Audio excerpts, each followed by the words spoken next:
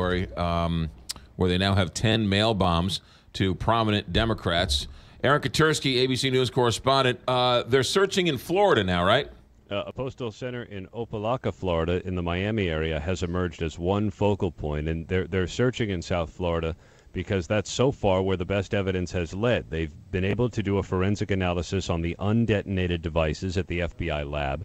They've also been scanning images provided by the Postal Service of mail that's moved through their systems. And they've been going back and looking at the history of threats against Debbie Wasserman Schultz, whose Florida office was the common return address on all the packages recovered so far. All of that has led them to the Miami area and this postal facility in Opelika, Florida.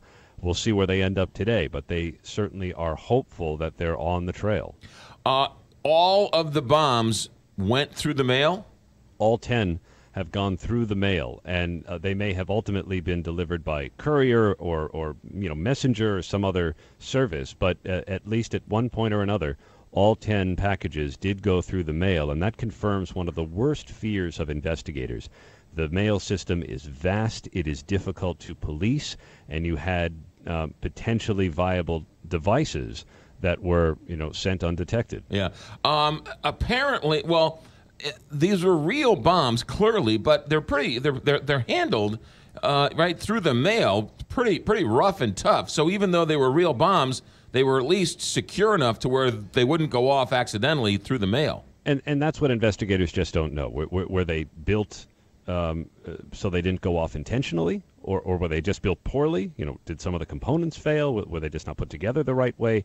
That's what investigators have yet to determine. But that's almost a secondary question, because as we've heard repeatedly from the FBI, the NYPD, and others, the suspicion is, or at least they're treating this as if they were real pipe bombs, viable pipe bombs that had the potential to maim or kill. What about the postmarks? They were all postmarked. Did they learn anything from that? Not all of them were, and that's part of the investigation, why some of the packages had postmarks and others didn't. In fact, one of the packages sent to Vice President Biden had a sticker that said postage due, and so it was sent back and kind of made a circuitous route.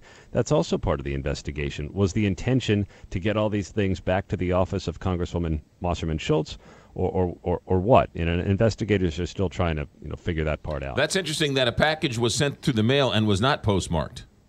Right, and investigators are trying to figure out why that was. We're told that sometimes happens, given the size of the package, or if it's just put into an ordinary mailbox.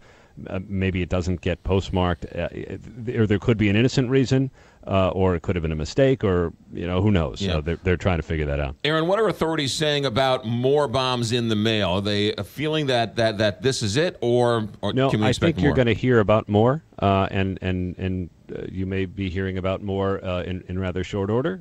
And the FBI had braced the public for the possibility that more would be discovered or more could be put into the mail system. And that's part of the reason why the Postal Service has now alerted all 600,000 of its employees to what these things look like, so they know what to look for, and they have a sense of what what it is that's out there. They want to try and intercept it, of course, before it gets to any intended recipient. Aaron Katersky, ABC News correspondent. Thanks, Aaron. Thanks.